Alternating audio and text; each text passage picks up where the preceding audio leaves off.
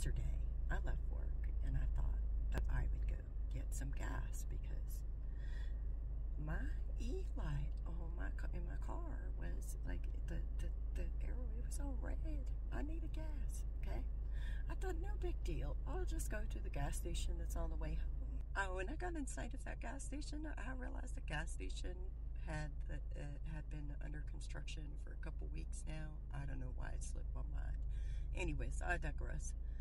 I kept going, and I thought I would go to another gas station that's not too far away, but it turns out there was stop and go traffic for like a couple miles, and I was like, nope. I turned around and I went to a different gas station.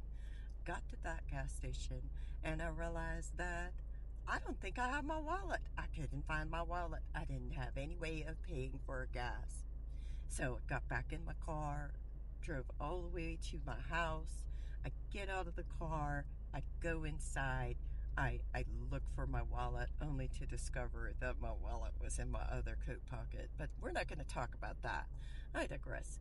Then I turn around and I get back in the car, and as I'm going to this gas station, I realized like my car is yelling at me, like going ding ding ding ding ding with like the flashing red, like we need gas like right now. And I'm just like, look, Lilith, like you're just gonna have to coast on over to the gas station. We're gonna be all right. We're almost there.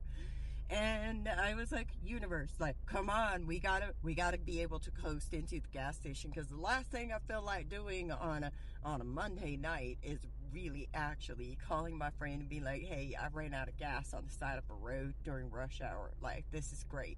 Anyways, we make it to the gas station. I put the gas in there, and then I get back home, and now on reflection, I'm just like, this is freaking hilarious. Like, I literally spent an hour getting gas because I couldn't find my wallet.